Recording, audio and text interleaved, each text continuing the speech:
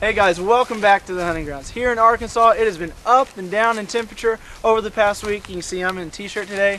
It's almost 70 degrees today, and less than a week ago, it was negative 22 degrees. But that has not kept me from coyote hunting at all. Now, one thing you should always consider while coyote hunting is scent and wind direction.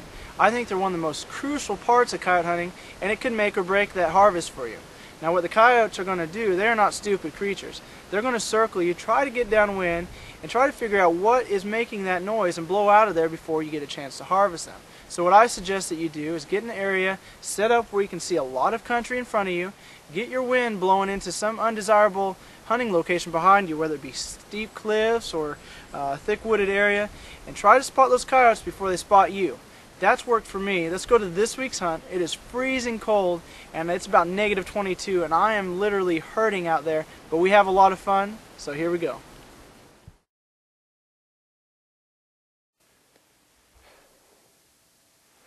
Alright, so we've changed our setup. We weren't able to call anything in the first location, so we've moved about 500 yards. We've set up overlooking this draw and a lot of these fields, so hopefully we can see them coming from a long ways off. This always proves to be a real good spot. We're kind of vulnerable out here, but this is about the only spot we can set up.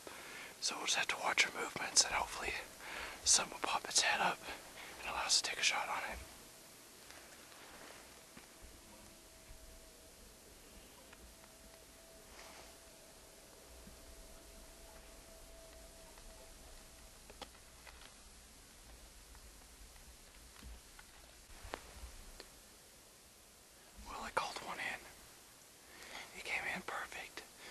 He's actually on the other person's property, and so we were waiting for him to get over to our property, and in doing that he hit that draw, and he's circling around. Coyotes all the time will circle around you trying to get downwind, and so I guarantee that's what he's going to do.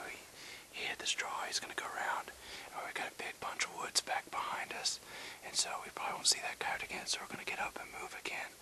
Maybe we can call him into another set, but just didn't happen. Got them called in though, so that's a good sign they're up and moving.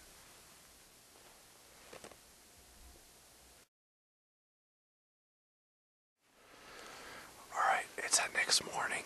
We snuck back out here. It's truly a winter wonderland. We got down to about -5 last night, so everything is pretty much white. Anything that didn't have snow on it now has a really thick layer of frost. We're going to do some calling and see if we can get a coyote to come in this morning. Should have some pretty good luck because he should be on the prowl looking for that good breakfast this morning.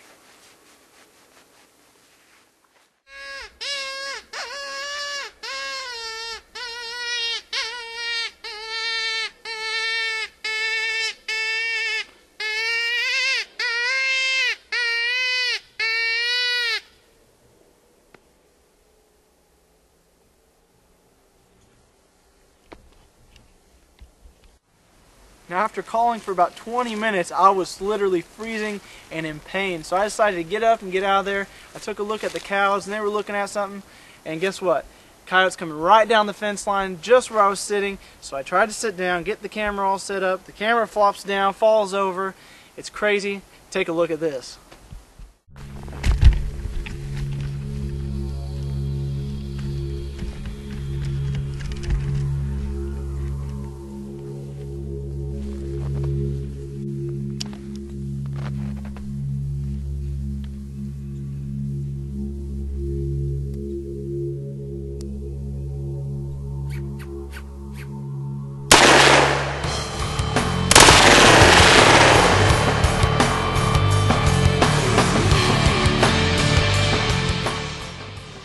That coyote came right down that fence road just like I was expecting him to.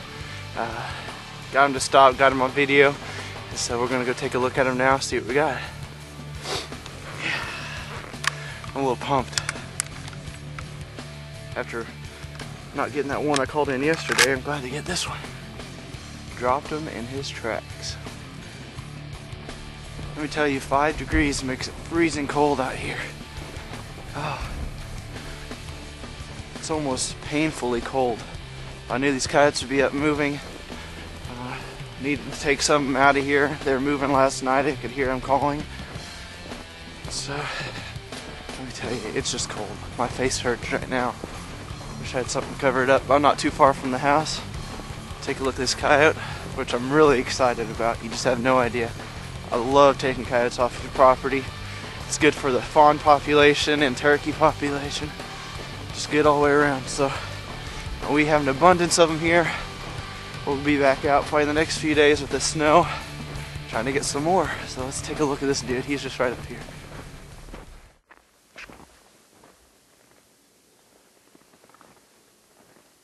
Well, here it is.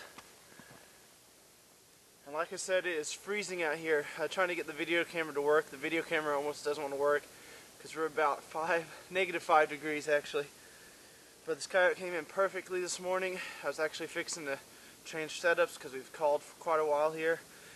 After getting up, we noticed the cows were looking this direction. It's a good thing if you ever are hunting around any kind of livestock, they'll give it away if there's a predator in that area. So saw the cows looking down here, got set up again, and this guy came in perfectly, squeaked to get him to stop, and took a perfect shot on him, dropped him in his tracks. So it's a young female. I don't think she's ever had pups yet, so probably about in her first year. Not the biggest coyote in the world, but any coyote that's dead, that's a good coyote. So good morning. Hopefully we'll be out again tomorrow or this evening. Now that is one less fawn killing, turkey nest stealing coyote off of our property, and you can bet we're going to be back out there within the next couple weeks trying to harvest some more coyotes. Now what I suggest you guys do if you're going to try to harvest some coyotes yourself is go out and buy a couple different calls. Now what I suggest that you use is a long range call and a coaxer. Now what I like to use for my long range call is a rabbit in distress because it's pretty loud. It's really going to reach out there and bring those coyotes in from a distance. And then I like to get a coaxer. It's probably going to be a mouse squeak. It just brings those coyotes in a little bit closer where you can take a good ethical shot. Well, that's it for this week's video. I hope you guys enjoyed it and I hope you guys take something away from it. You know, we got a lot of cool videos coming up and I hope you guys stay tuned in. And as always, have a better than average day.